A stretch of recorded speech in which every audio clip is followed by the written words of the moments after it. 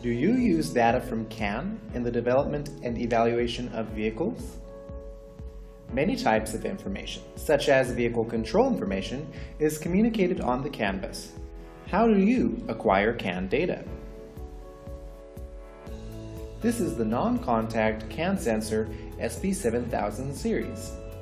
With this sensor, you can easily acquire CAN and CAN-FD signals like magic by simply hooking it onto the CAN bus. It's easy to install with one motion operation. So, let's install it on the actual CAN bus. You may think that it makes a small hole with a needle, but there's actually no contact with the internal wire. There's no need to worry about affecting the CAN bus or interfering with communication. It completely eliminates the need for conventional methods like stripping insulation or crafting a subharness. CAN bus signals can be acquired more easily and safely than ever. The inside of a vehicle has many intricate parts. The slim probe is designed to attach easily onto odd places throughout the CAN bus. In many locations, installation can be completed in just a few seconds.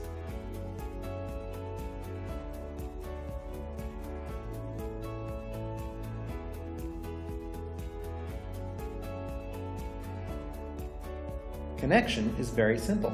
First, power is supplied from the USB port, then all you have to do is connect the D-sub cable to the CAN analysis tool. Of course, power can also be supplied from a measuring instrument with USB. It conforms to stringent vibration resistance standards required for automobile parts in Japan. So, you can use it for driving tests on actual roads with no problem. Here the SP7001 and Hyogi high quarter are used to obtain parameters like battery current and voltage from the CAN bus.